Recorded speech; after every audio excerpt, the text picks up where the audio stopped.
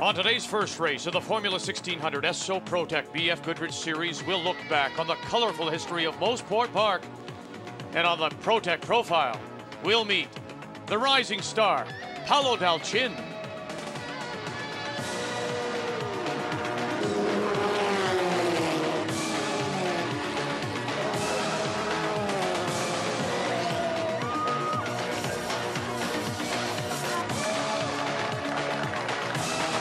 From Mosport Park in Ontario, TSN proudly presents round one of the 1994 EssoProtec BF Goodrich Formula 1600 Series. And yes, the legendary have all raced here. This is Mosport, and I'm Bruce McLaren. And I'm Vic Rowder along with John Powell. Vic, race drivers have always needed to explain Mosport. One tough racetrack. Thousands of spectators have watched every type of world-class racing, Can-Am to Formula 1. This is the birthplace of Canadian racing, unlimited horsepower, wild technology, racing at its best. And the famous have been here, names such as Paul Newman, Theo Fabi, Carl Haas, and the drivers, Vic, we recognize Scott Goodyear. And who else? Paul Tracy. Since 1961, Mosport has created the infrastructure, the ability to train marshals, train officials, and develop young drivers in every type of race series. From Porsche and Camaro, Formula 1600 and 2000, these are the cars that have given drivers the high-speed weapons they need, developing their skills, racing everything from the best Grand Prix machines to the obscure, even monster trucks. Want to make a fast kid faster? Go to Mosport, graduate school for the brave. The challenge is the track, and one of the toughest parts of their schooling, Vic. Without a doubt, maybe the toughest turn in the world, and that is turn 2 at Mosport. The legendary Sterling Moss talks to us about the famous turn 2. See the blind brown. Now, at the moment, you can see it fairly easily because you've got the banks. But when you're coming this direction, there's nothing. You're setting up into a skyline with no feature at all. That's difficult. You have to decide where you want your apex to be, and whichever place it is, it's likely to be wrong. If it's wrong, you're in trouble. The important thing here is to try to get the car in the right place, and when you land, don't sort of turn, because if you do, it's light, and you've got to get the back end, and you're going to spin down here. So this is the type of corner that takes enough nerve that separates a champion from just a guy in the back of the field? Well, I like to think it's not nerve. I like to think it's experience that helps you, because nerve, you don't want too much nerve, but equally, this is probably the most difficult corner in North America, actually. And John Powell, you have to wonder what turn 2 has in store for today's racers. The cars and drivers are lined up on the starting grid, 15 laps around this 3.95 kilometer circuit. And we have a huge field, 36 cars as we take a look at the starting grid. On pole, Martin Guimont, a racing instructor. This man is fast, sponsored by the Kingmaker, Victor Sifton. Sharing the front row, 23-year-old Christian Verteber, the student sponsored by Il Perot Toyota. Passing here is pretty important, and the setup is you got to plan it pretty much in advance because of the fast corners, and especially with the fast corners, you want to try to get a good drive out of them and really set up the pass under braking for the next corner, which can be pretty advantageous. Inside, second row, number 60, Marc Momini, a 42-year-old engineer from Granby, Quebec, sponsored by Les Entreprises Jacques Cadaret. And beside Marc, a good friend of ours, a colleague, broadcasting colleague from Le Réseau des Sports in Quebec, Didier Streinen. Yeah, last year it was my first taste of a Formula car. By the way, at the first race, I have 15 minutes experience in a Formula car. Now it's getting much better. I feel more confident. I don't know what happened this winter, but last year I was expecting to do podiums. Now I want to win races, so I'm going to try my best. Here is Keith Willis in a car that he built and designed himself. The starts are very tricky because of the standing starts. The big important thing is to get into corner 1 as quick as possible and get as many guys as possible. Being that you're starting from a standing start is very difficult. So it's the big thing is to make sure that you're not going to have any contact with anybody. Paolo Dalcin will start from the third row in today's race. We'll meet him later in our Protec profile. Paolo, Rookie of the Year last season. Bruno Bianchi, you see starting from row 4, finished in third place in the overall championship as the cars are rolling. At last, Vic, the cars are rolling. The tension builds on the grid unbearably when they're waiting to go. Once the machine moves, then they can start getting psyched up for the start, Vic. You see the retired NATO General Lou Mackenzie driving number 99 in row 8. As we say, a large field of 36 cars. First race of the season, quite often drivers try to do too much too quickly, forgetting that it is a full campaign. That's right, and the track is green, Vic. The winter is tough in Canada. There are still bumps that haven't gone away. The frost is coming out of the ground slowly. It's a big challenge for these drivers as they follow the Pontiac pace car. Look at Guimard. You know he's ready as he weaves that Reynard. In fact, we are all ready. 36 cars are ready for this opening round here at Mosport. The EssoProtec BF Goodrich Formula 1600 series on TSN is brought to you in part by EssoProtec, the leader in protection, engineered in Canada for superior protection. BF Goodrich tires, because no other tires will do. And by Minidisc from Sony, the smaller, recordable, compact disc.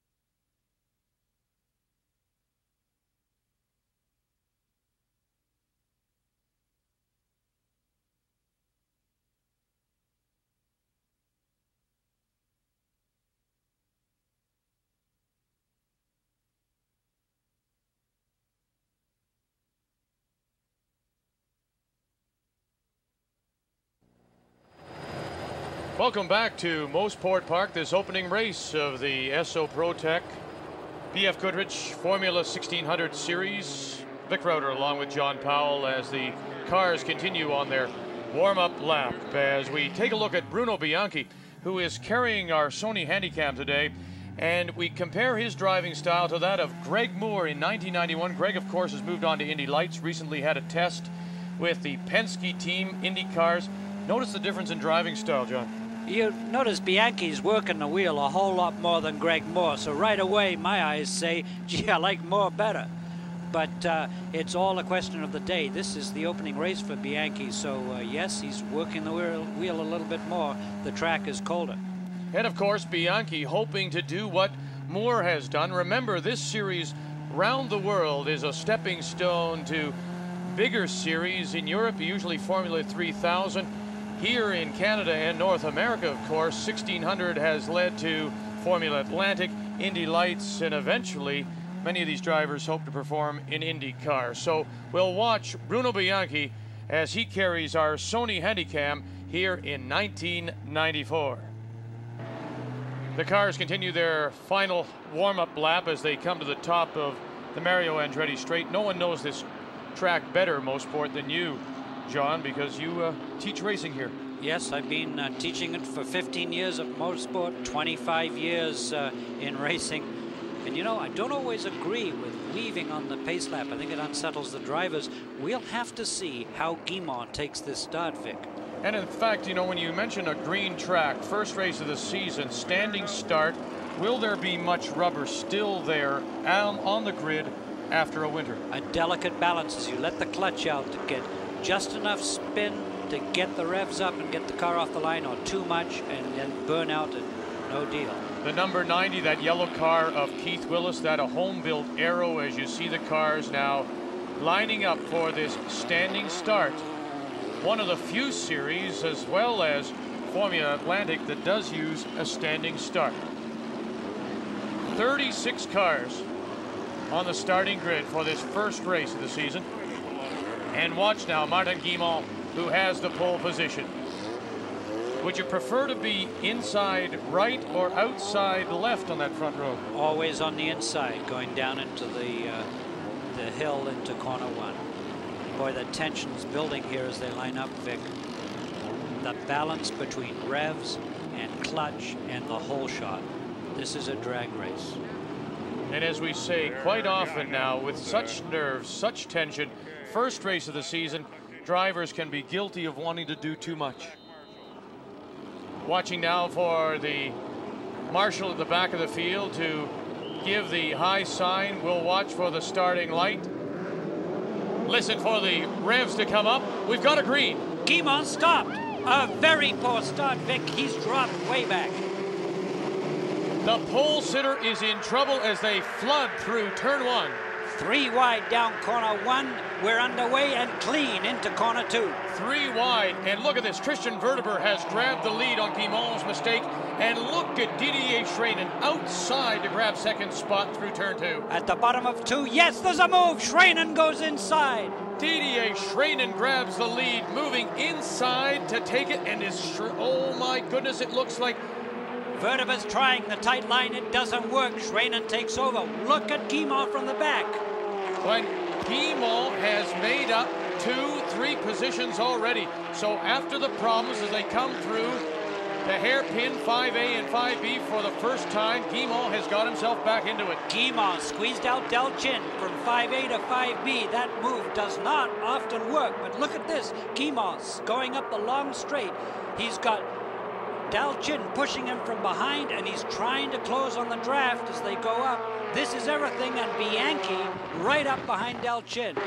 Bianchi in the red, number 4, currently running in 5th place, but it is Didier Schreinen as they come through. Vic, Guimont grabbed another spot underneath at corner 8. What a great comeback by the pole sitter who had so many problems. He's woken up, Vic. Guimont is second as they come out of corner 10 and they head down to the stripe. It's Guimont following Schreinen, Verteber, Delchin, and Bianchi. And let's remember, this track with so much history, and the feeling is you either love it or you hate it. Schreinen right now loves it. The more you race in Mosport, the more you like the track. At the beginning, it's frightening a little bit, but it is a real race track. I mean, I don't want to say nothing against a city circuit or things like that, but they have things to worry about. Here, it's a race track, so it's a lot of fourth gear, flat out corners that the car slides, and it's great for a driver, but it costs a lot if you're making mistakes. That's making it even greater, if I can say so. Didier Schreinen, and he has the lead, but look at who is closing through 2. That is our pole setter, Martin Guimont. Guimont down out of 2 and into 3. Yes, he's going to do it. A wonderful pass, clear, right in, presents himself. Schreinen has no choice but to let him go, but Schreinen's back on his tail again. What a great showing by Guimont. Let's remember, off the start, he was the pole sitter, fell back to 6th, and in a lap and a half, has the lead back as they come through Moss Corner. Down the chute and through 5B, all challenging for the lead, and car number 7 is Mark Green from Dartmouth, Nova Scotia. Up the straightaway, 3 wide. A little early, Vic, to pull out of the draft. They're not too patient. Uh-oh. We have a spin. John Pazinski from Brampton, Ontario, in his number 77. And all he can do now is just sit and watch. The whole field streams by as we go to the head. And there it's 4. Bianchi trying to draft by Delchin. And then up by Guimont. Will he do it? Schranen making a challenge. Inside? No. Great couple of battles for first and second, and the battle then between third, fourth, fifth, and sixth places here in this second lap at Mosport. Through 9 and into 10 and down the straightaway. Guimard again from Schranen, Dalchin, and Bianchi. Bianchi in that red number 4, like so many cars, has upgraded now from an old Swift to the brand new Van Diemen. The equipment has to be new. The racing is tight as they go down corner 2, following Guimard. And Bianchi, Vic, is wide in 2. He'll overheat his tires. He won't be able to make that challenge he wants so desperately to make. Interesting, though, as we look back now, Guimard has put a little bit of space between himself and that second-place car of Schranen, with Dalchin and Bianchi in third and fourth, respectively. Vic, Guimard has to hope that in racing each other for second place, he will be able to pull away. Schranen, Dalchin, Bianchi through 5. It's clean. Yes, now into the draft. Dalchin is closing up on Schranen as they go up the straight. Now you can take a look. If you look at the back of Schranen's car, there is a piece of what appears to be tape. As Dalchin has a look, Bianchi moves to the outside. You can see the tape hanging off the back as they go 3 wide up Mario Andretti straight. Can he hold on? Dalchin inside Schranen. Will he put it away? Vic! Inside, and he's got him inside. No! 2 wide through 9 into... I can't believe this. Who's coming out? Who's coming out is Paolo Dalchin in second place as he grabs it from Schranen, followed by Bruno Bianchi. And now look at the battle these two have. Bruno Bianchi and Paolo Dalchin. Through the chute, 5A into 5B. Bianchi closing up, working the wheel too much. Dalchin gets away from him. Watch the draft here. Vic, he's working his way up. He can almost taste it as he's going up the straight, 125 miles an hour, closing in inexorably on Dalchin. Will he go right? Will he go left? He goes left, and does he have him? No, he didn't, because when they came to the crest of the hill, it would be Dalchin who would regain the lead on Bianchi. It is Paolo Dalchin leading Schranen and Bianchi, and up ahead of them, of course, and pulling away while they battle is Martin Guimard. Look at Bianchi trying it inside now on Schranen. Inside of corner 2 does not work. As they go down the hill, it is still Dalchin, Schranen, Bianchi, and Schranen getting a little wild now. Bianchi closing up through corner 3. And we're seeing them throw the cars around a little bit more than what we might have expected, as that piece of, oh, I don't know, tape or something continues to hang off the back of Didier Schranen's car. And again, this battle by these two, Schranen and Bianchi, through 5A and 5B, allowing Dalchin to pull away. What a race. Bianchi could almost tow himself up the straightaway, hanging onto that tape coming out of Schranen's car. And finally, it does blow away as we look back in the field, and that number 99B, that is Lou Mackenzie, the retired Canadian Armed Forces general, racing in the B class, which is for cars 1984 and older. Lou Mackenzie, of course, driving an 81 PRS. Having a great battle with Bruce Anderson from Woodlawn, Ontario, in an 88 Van Diemen.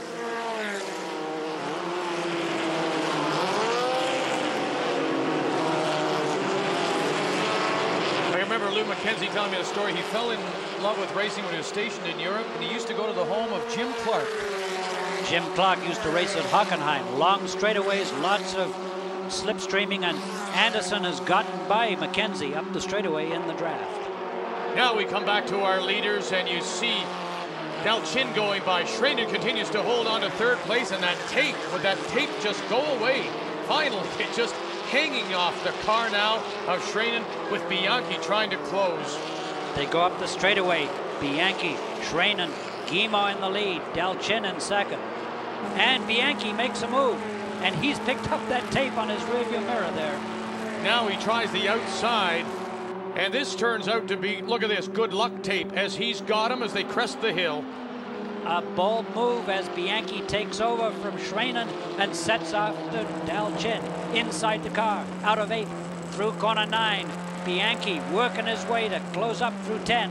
He's got Dalchin in his sights as they come up across the stripe over the speed bumps. Bruno pushing all the way. Bruno Bianchi now off and chasing the second place car, Paolo Dalchin, and up ahead in the clean, that's your leader, Martin Guimont. Great action as they go over the crest into 2. Look at Bianchi, closes right up on Dalchin. Uh-oh, wide. Bring it back into the apex at the bottom of 2 and over to 3. This is a great motor race, Vic. And we got a great idea of how 2 works. It just threw Bianchi's car to the right, although he wanted to go left. And Dalchin pulls out of 3 and they head for corner 4. He's got a little bit of a margin again. Down corner 4. Here he is. Under the Players Bridge, down, under braking, closing right up under Dalchin, up through 5A into 5B, right underneath. Look at this, Vic, into the draft, and that key sponsored number 4, closing up the straight again. The rubber band is stretched, and now Bianchi's bringing it down, Vic. Will he make it? Dalchin, this will be 2 cars in 2 laps. He tried here earlier, remember, and couldn't get Dalchin. Will he get him this time? Yes. Yes, he's got him. The most improved driver a year ago in this series now has moved into second place. And Guimont leads, but Bianchi is on his tail as they come out of 9 into 10. Look at Bianchi. He must feel proud. He's been able to work his way up to Guimont, who has unquestionably got the edge today. What a great performance by Bruno Bianchi. He holds down second place as we take a look at the top 5. The EssoProtec BF Goodrich Formula 1600 Series on TSN.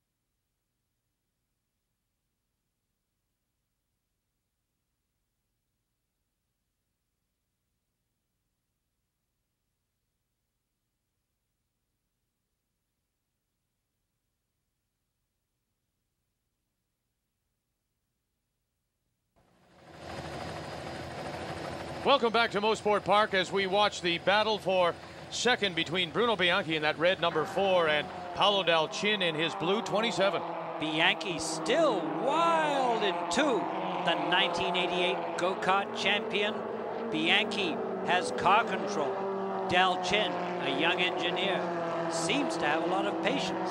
And the question is, while Guimont runs away, can Dalchin get Bianchi? The only way that Dalchin is going to be able to make this, Vic, is up the straightaway and in the draft. And this brings up that age-old question. As somebody like Dalchin trying to hold on, do you look in your mirrors as a racer? The mirrors don't exist, but what they have to do is work together.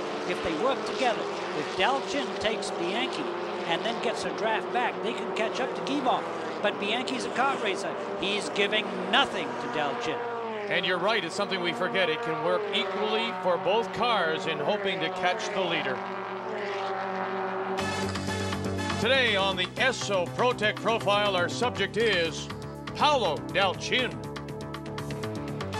And Paolo is equally at home whether he's revving up a Formula 1600 engine or a Pratt & Whitney jet.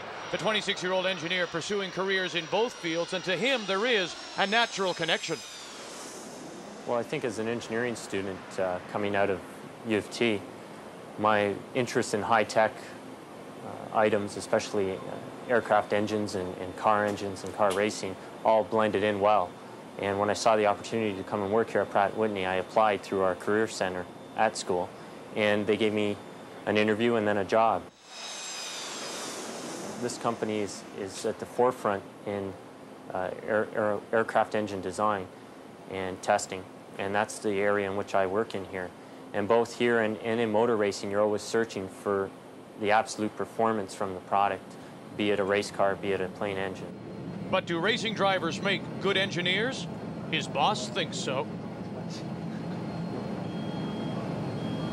Well, certainly when we're out looking for new graduates to bring into the company, because this is a high technology, fairly fast-paced company, we're looking for graduates who have done more than simply go through college and pass exams. We're looking for people with initiative that can handle pressure. And certainly when we interviewed Paolo, he showed those immediately, and his involvement certainly with racing is evidence that he can handle pressure and shows initiative. And Paolo's career choice, certainly no surprise to his family. For toys, there was car or airplane. There was only those two types of toys. And he started like it very much. He was playing with car all the time. It's been a long road for me to get this far. And that road started with my mom taking me to the go-kart tracks. And she used to take me every morning before work, all the way out to Family Kartways in Whitby, and then drive all the way back to Toronto before work started, and she used to start at 7 o'clock in the morning. And when I was going there, I was the only woman, and there was all men, the father with the boys. And so I said, oh my God, what am I going to do now? Other people recognized her efforts and my efforts to be fast, and started helping out by giving us karts to run and engines to use and tires to use, and that made it financially viable for me to continue.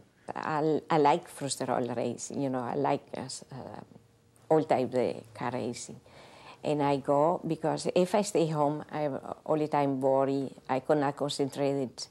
Instead, I go in there, I'm peaceful, I like it. I go and I watch every race, I go when it's go out for practicing, I go in every corner and I go and see how he's doing. And I really enjoy that. Especially in the last year or so, my sister's been able to give me a hand with the racing.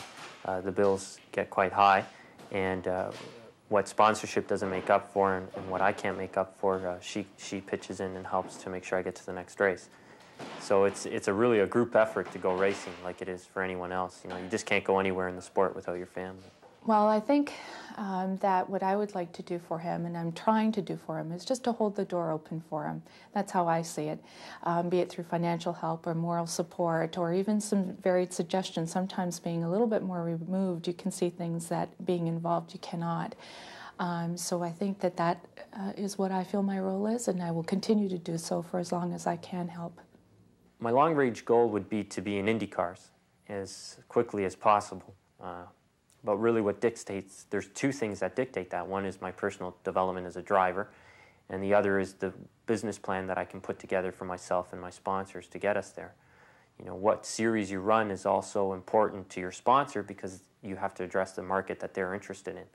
So Canadian companies are interested in general in Atlantic cars, unless they're interested in expanding into the US, in which case they're interested in Indy Lights.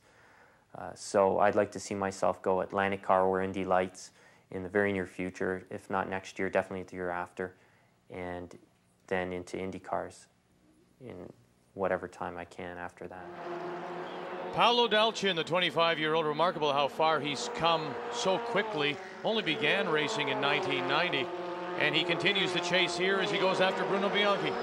Go-kart backgrounds in both these people, Vic, and the patience to be displayed by Dalcin has to be tempered with the fact that Bianchi is in a hurry, and he's not giving up anything to Dal Chin. Once again up the Mario Andretti straightaway. The draft is important. What should be happening here, Vic, is that Bianchi should move over, let Dal Chin by, pick up the draft, and accelerate the mass in pursuit of Guimard. They're not doing that. John, we've got a crash coming out of turn 2, notorious turn 2. 1, 2, 3 cars have been collected. The drivers are moving around there all right. Let's look at the replay. Bowman gets it all wrong at the bottom apex of 2. Kirby clips him. Wow, the machines are badly bent here. Klubine is all right. I think he spun just to avoid the collision between Bowman and Kirby. And we had 2 cars. How fortunate they were to get through. Robert Peters following in behind.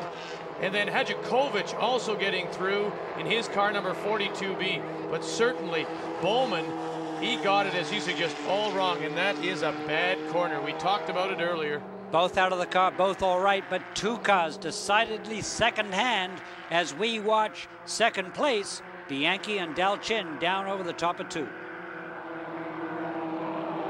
Bianchi pulling out just a margin on Dal Chin as they go down into 3, but of course it's a yellow flag and they can wait for it. They've got a green as they come out of corner 3 and the action is on again. That's right. It's interesting. The race not stopped at that point. You could see them as they sort of funnel between the 2 cars on either side of the track. Bianchi into 5A through 5B. Dal Chin picks up ever so slightly. Here's the draft again. Dal Chin just doesn't seem to have enough, Vic, to get by Bianchi. In pit lane, he started on the 2nd row. Marc Momani from Granby, Quebec. All kinds of trouble when they pull off the engine cover. It's all over. He cannot get back into the hunt. The best he can hope is scrape out a finish for points. The former ice racer, the 42-year-old Marc Momani. As we go back to the front of it, there is your leader, Martin Guimond, who's comfortably in front now. What a wonderful job he did to get him. Oh my goodness, did you see Bianchi over the speed curve? Bianchi still wild, still up on the speed bumps, and that's the story. Bianchi wild that he can't get enough margin on Guimard, and Dal Chin not enough horsepower as they head for corner 2. Oh! A smoking car, number 8. That is Graham Pepler from Gloucester, Ontario, has burned it up and will head to pit lane. Guimard picks his way through the accident in corner 2. Bianchi and Dal Chin put the heat back on. And you're right, John, it is over for the 26-year-old Graham Pepler, who we saw go into pit lane with that smoking engine. They push his car now back to the garage area. Vic, another former karter, as well as raced in New Zealand. Vic very disappointed, this young man. The day is over. Opening race of this EssoProtec BF Goodrich Formula 1600 series for Graham Pepler. And you can see now the field has come up to some back markers, and so it'll be interesting to see what kind of effect they have on these, the leaders, as we see, oh, again, starts to slide it through Bianchi. And you got to think that he's feeling the pressure of Dal Chin. Dal Chin much cleaner through 5B. Now he's got the momentum going up the straightaway, closing up on Bianchi. Now the question is, does he have the horsepower? Oh! Look at that, some of the cowling work. The engine cover of Marc Momani has come flying off. Remember that Momani was in pit lane earlier.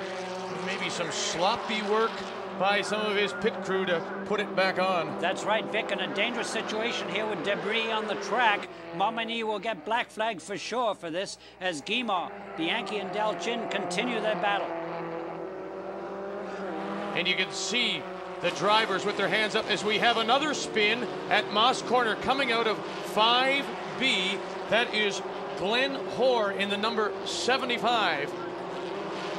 And also involved the number 2 of Martin Walter. And Martin Walter and his car are the subject of this week's BF Goodrich Track Fact. There is a special award given each year to the best looking car. Martin Walter has won the design prize 2 years in a row. And here at Mosport, he unveiled his new Marilyn Monroe motif.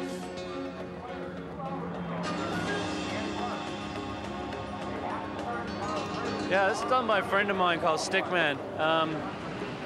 Essentially, we have a prize at the end of the year for the best looking car, and he did 1600 2 years in a row, won it 2 years in a row.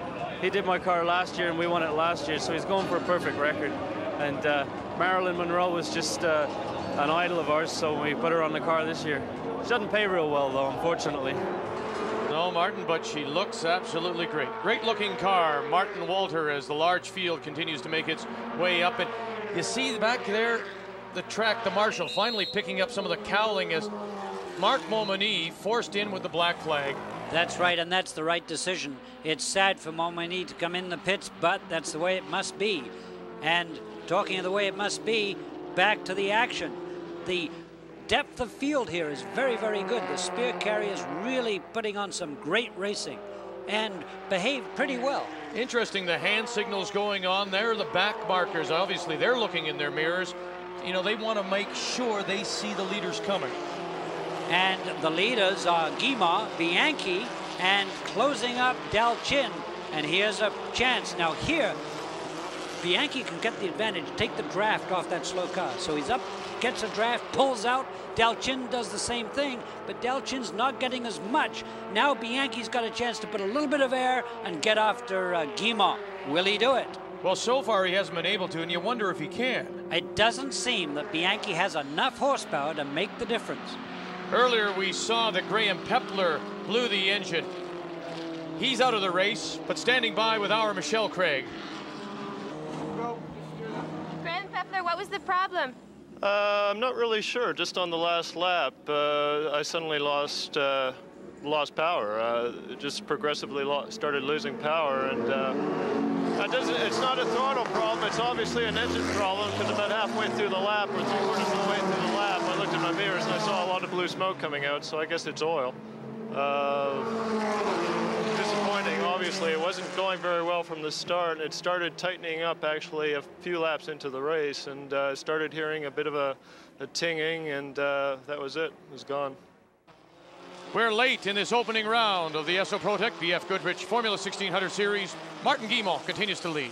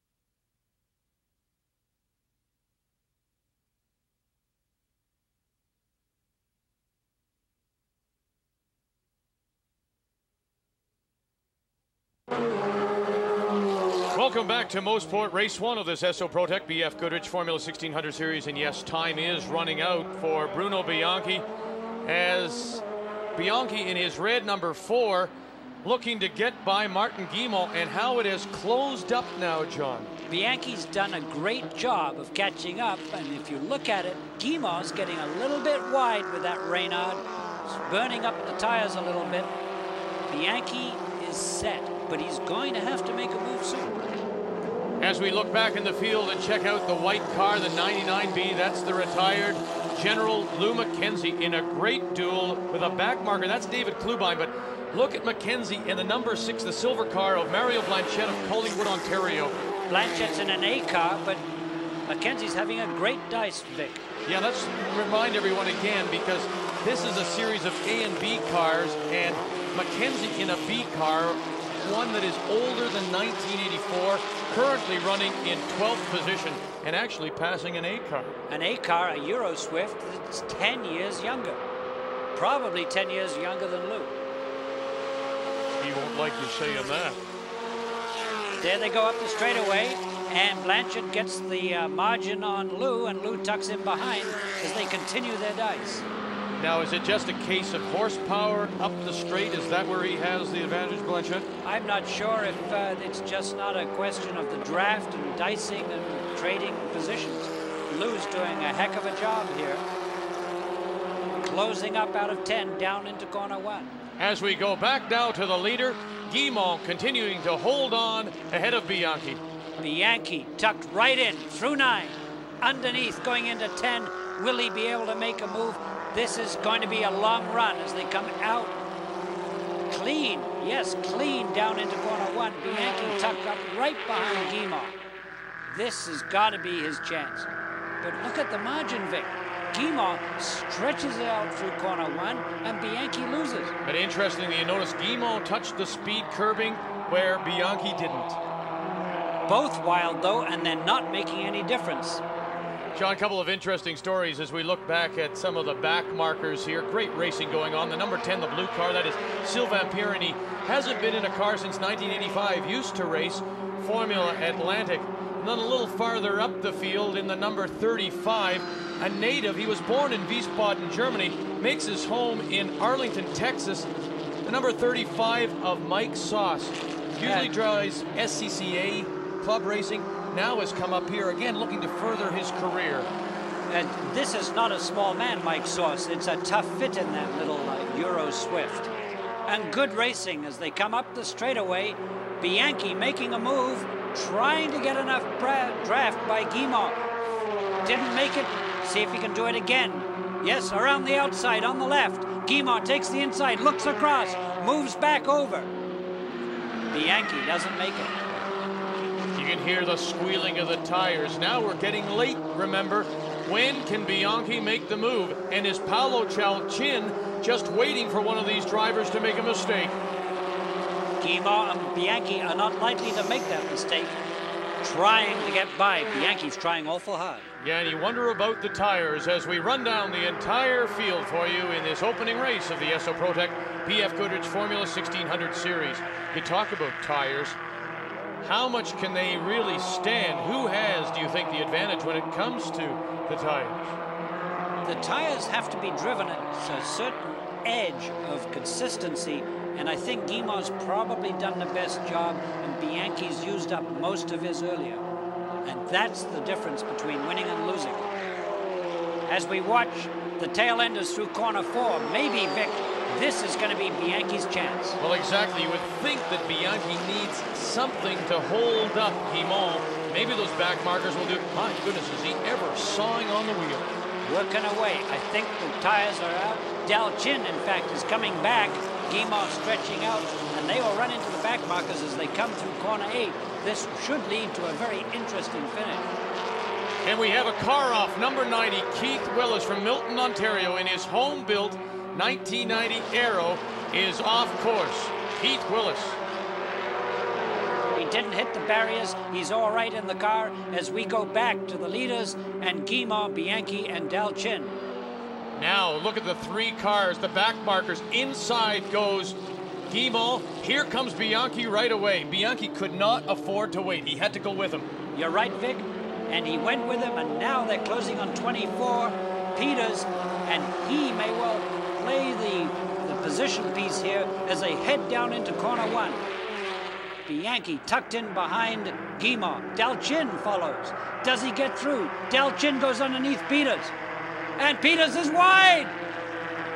Vic, he brings it back, thank goodness. Well, you know, you got to give Peter some credit. He let him go through, endangering himself, really, by going that wide. And Bianchi goes outside. There's a car there. He can't pass there. There's a yellow. And then he goes wide into 3. That was a move. It was too soon. Bianchi's not patient. Dalchin has closed up on Bianchi. And Guimard, as they head down corner 4, it's closing up on more bank markers. And we have a spin. Another spin, again at 5B. And that is Michel Provo, who goes spinning off the course at the hairpin. Bianchi through the dust as we wait. Another car is off. That is David Klubine off at turn 9, as so late in the race. Everybody giving it that little bit extra late, and we're having some kind of problems. David Klubine from Brantford, Ontario. The battle continues, though, and look at Paolo Dalchin sticking his nose right up the exhaust of Bruno Bianchi. Will he take him? Bianchi moves to the inside, blocks the position as they go through. They're coming onto the penultimate lap here. And it's Guimard, Bianchi, Dalchin pushing ever so hard to get by. Oh, and look at the fishtailing that our leader Guimard does. And it may be that his tires are also wearing a little thin. Guimard giving it everything he's got. Bianchi losing a bit. Dalchin pressing ever so hard. This race, the top 3, anybody can win this race. And you're right, Vic, Guimard is getting wilder and wilder. And the interesting thing, it doesn't take much. It's only hundredths of a second, thousandths of a second. A little mistake could cost you the race. Guimard, 2 wheels off at the bottom of 2. Bianchi closing, but going wide as they come out of corner 3. Dalchin seems to be making the least number of mistakes, but he has to get by 2 people to win this one. Down through 4, into 5.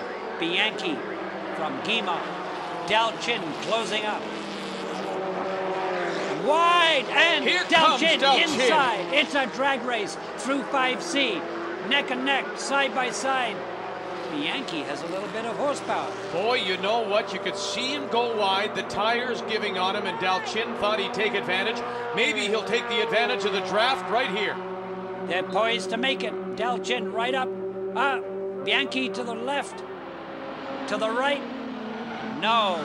Bianchi's driving very well defensively, holding off this spirited charge from Dalchin. Guimard profits. Whoa! Wide through 9. Guimard looking like an ice racer as he slides it through 9, up on the curbing as we get ready now for our final lap. It's a shame. Bianchi had it all. He was so close, and those miscues cost him dearly. Dalchin closing up and into the pits. This is Christian Verteber, and John, we're told that this is for a black flag as the marshal goes over.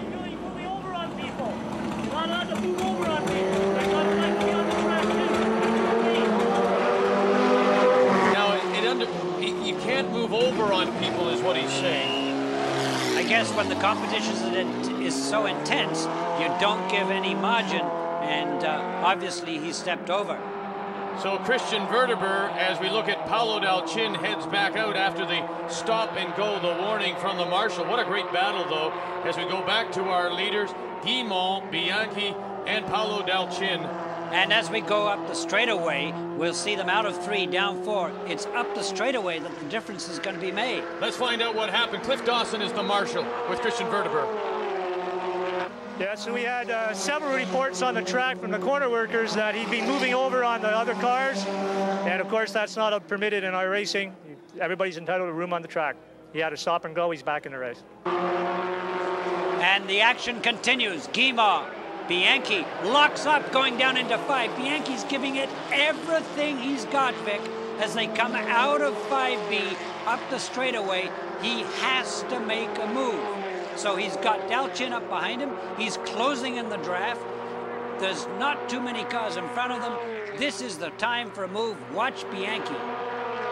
As close as he maybe has been the entire race. He goes left. He goes left. Talk about giving room. 4 wheels off. Guimard squeezes him. Bianchi hangs on as they come through 9. and through 10. What a brave move. Martin Guimont, one more turn and then he'll see the checkered flag. One last chance possibly for Bruno Bianchi. He won't get there in time as Martin Guimont will win the opening race here at Mosport. What an outstanding finish for Guimont and Bruno Bianchi. Just a revelation, don't you think, Vic? Absolutely. What a great race to finish second. And then Paolo Dalcin, all three cars really off to what you would say disappointing starts, able to work their way back up and then contend for the lead.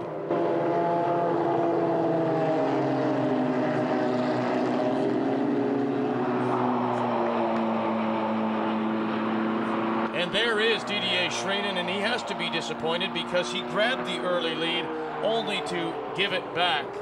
Didier Schreinen finishing 4th.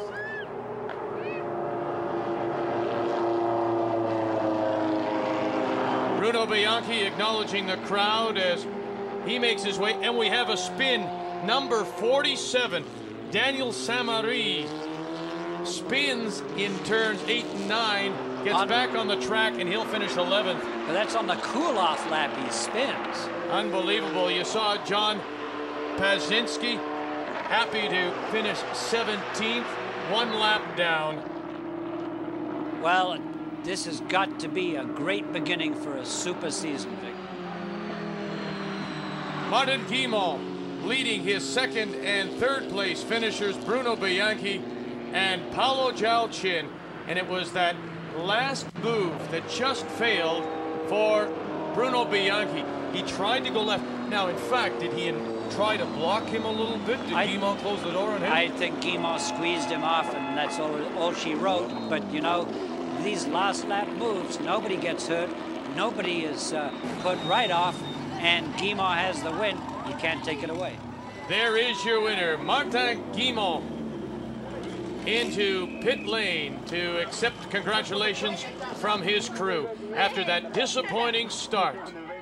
He started on the pole, seemed to get lost, seemed to miss the green light, and then finally, after falling to 6th, come back within a lap and a half to grab the lead. An outstanding drive. The top 3 finishers, Guimont, Bianchi, and Paolo Dalcin. Your top 5 in this opening round here at Mosport.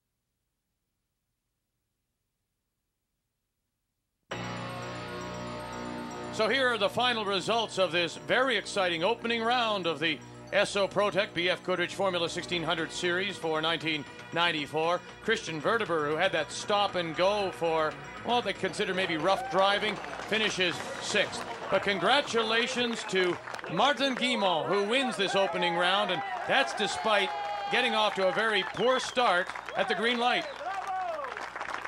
Well, it didn't start too good. I couldn't, the way I was sitting close to the light with the sun, I couldn't see the light at all. And I just started a bit late, but I catch up, and it was a good race. It was fun. Well, after missing the start like that, I was a bit upset, and I just went for it for a couple laps, and that's good. That's what we're here for, have fun, and it's good. It's the first champagne shower of a new season. Bruno Bianchi holding off Paolo Dalcin for 2nd. Had a good start.